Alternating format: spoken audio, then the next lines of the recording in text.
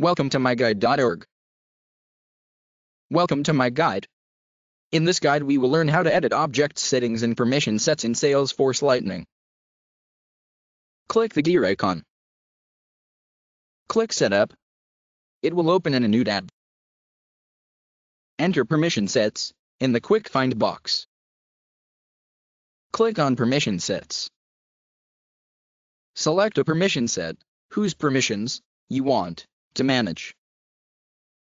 Scroll down to System Settings. Click on System Permissions. Click Edit.